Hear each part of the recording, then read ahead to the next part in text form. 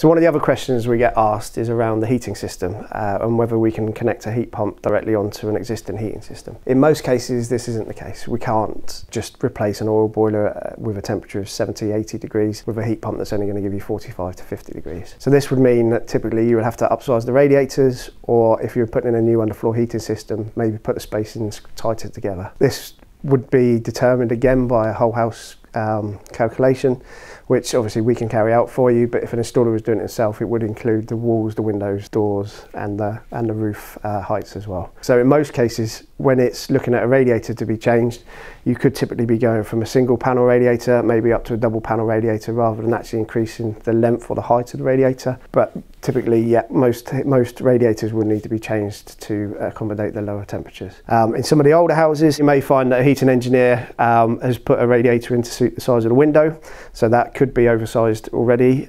So obviously take that into account when you're doing your calculations, that some radiators might not need to be changed.